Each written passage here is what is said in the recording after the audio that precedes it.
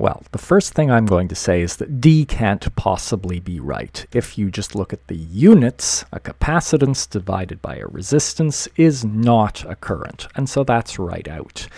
A, B, and C all turn out to be wrong as well. I'm not going to go in detail through why. I'll just say write some loop laws, and the loop laws will show you that A, B, and C can't be right. So that only leaves us with E. Well, why is that current 0? How do we know? Well, I've told you that the charge on the capacitor is 0 before we close the switch. Well, just after we close the switch, the charge has to be the same as what it was just before. And so the charge on that capacitor is 0 right now. And the potential difference across the capacitor is proportional to the charge, so it's 0 as well. And that capacitor is in parallel with that resistor after we close the switch. And so there is a 0 potential difference across resistor 2. And a resistor with no potential difference across it will have no current through it. So now let's apply the same sort of reasoning to inductors, and we'll start by looking at what happens just after moving a switch. So here we have the switch, which has been in position A for some time, and for this circuit that means there will be a current which flows through the inductor and around the loop that it's in. And now let's move the switch to B and think about what happens. And in particular, we'll focus on just after moving the switch to B. Well, remember what an inductor does. An inductor resists changes to the current through it. And so, in other words, it must take time for the current through the inductor to change. But just after we've moved the switch, there hasn't been any elapsed time for the current to change. And so the current has to be the same through the inductor just after we move the switch as it was just before. And again, all of those same arguments will apply to the situation of moving the switch back from position B to position A. Now let's think about a long time after we move the switch. So let's say we've moved the switch to B some time ago. Well, again, let's look at a loop law. Any time after we've moved the switch to B, this is the loop law for this loop that I've indicated. And note that since we know the direction of the current through the resistor, we know which side of the resistor is the high potential side, and this loop law tells us since we're going through a potential drop as we walk through that resistor, we must go through a potential rise as we walk through the inductor.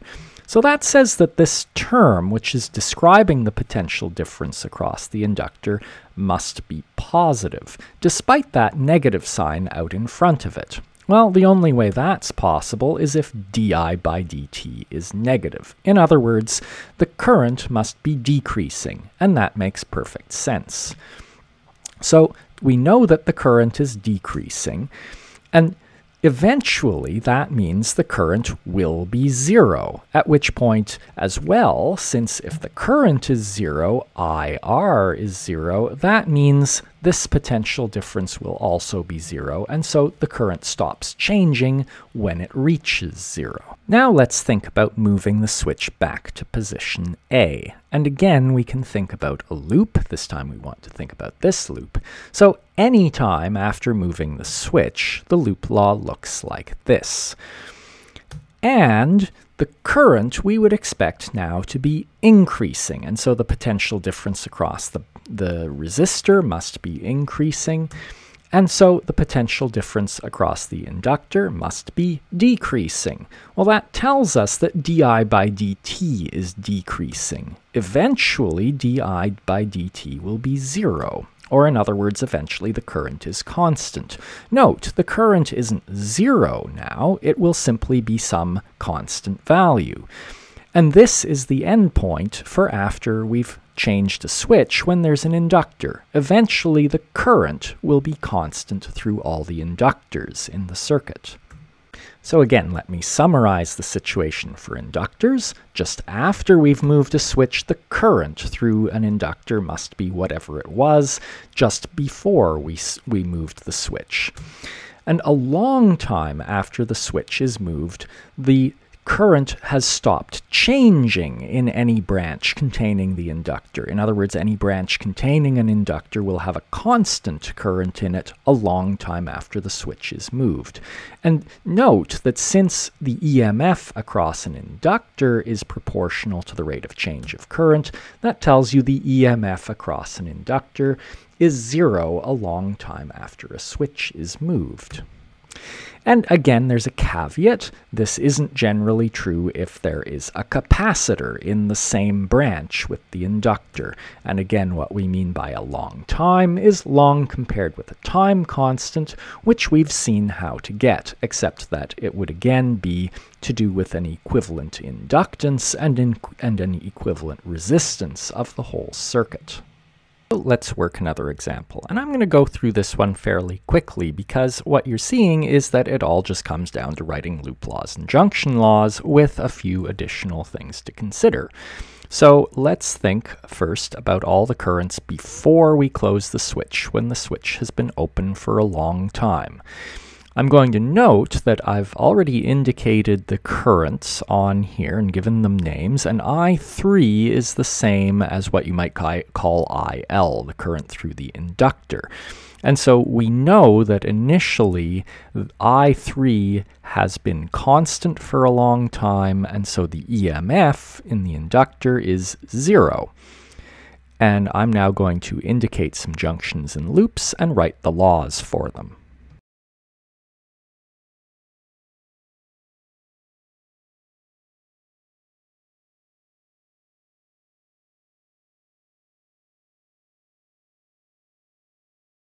So this loop law and this junction law will always be true, but now let's think of this specific case before we close the switch. So first of all, IC is certainly 0 when that switch is open, and so our junction law for junction alpha reduces to just that I3 is equal to I1. And so I'm just going to call that I, and then that makes the loop law for A much easier because I also know that initially, before I've closed the switch, di3 by dt is 0. In other words, there's 0 EMF from the inductor. And so that loop law just becomes, which I can solve for that current. And if you run the numbers on that, you're going to find that it comes out to, and that is both I1 and I3. Now if I wanted to find the rest, and I'm going to skip over it, I could do this loop law to easily get I2, and then I could perhaps do this junction law, and since I already know I1 and I2 at that point, I could get IB. So now let's find everything just after closing the switch. And a useful loop to think about will now be this one, which I will call B.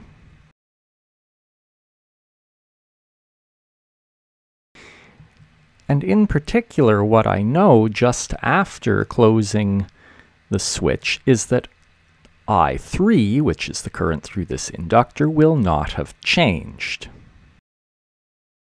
And so that allows me here to see, if I wish, what the rate of change of I3 is, because if you just work through that current and that resistor, you find that this potential difference is 1 volt, and we know that that's 2 volts, and so we know the potential difference across the inductor is 1 volt, and that it is a drop going this way.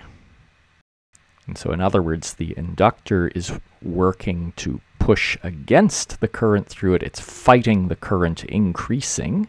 So now a useful loop law to do, and I'm getting a few too many loops on this diagram, so it's getting a little messy, but if I do this loop, that is a loop that contains only one resistor, and so that would let me solve for I1 very easily, and then I can use this junction law to find IC. So let me just do that.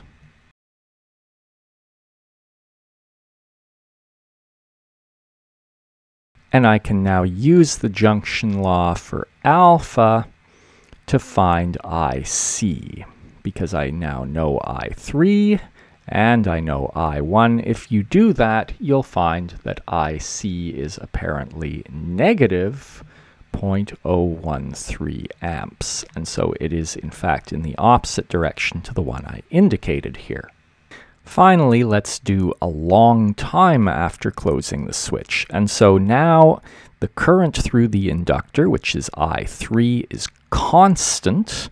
And so di3 by dt is 0, or in other words, the EMF in the inductor is 0. And that means I can use loop B very easily to solve for the new I3. I can again use this loop to show that I1 is exactly what it was before, which means I can again use this junction to find IC, and this time I find that it is negative 0.053 amps, and so it is again going in the opposite direction to the one indicated, and I could now work through a bunch of other junctions in this loop and so on to find the rest of the currents.